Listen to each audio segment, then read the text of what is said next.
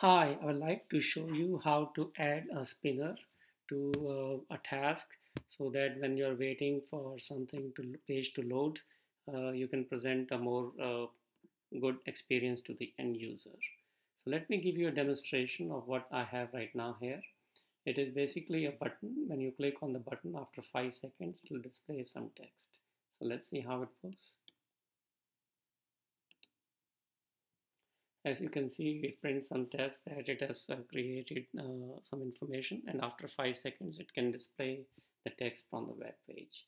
But as you can see, at this time, the user is kind of left wondering what's going on, and it would be good to provide some kind of a feedback to the user. So let me show you how easy it is to make a spinner and add it to your web page. So first thing I'm going to do is comment here a little bit of CSS code.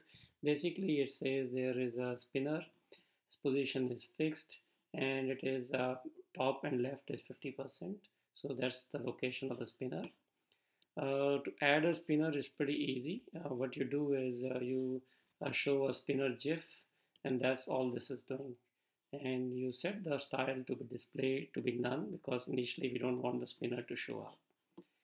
And in the little bit of the JavaScript code that runs, all I'm going to do is use the jQuery function to show the spinner, which is basically the spinner GIF, and hide it when the page has been loaded.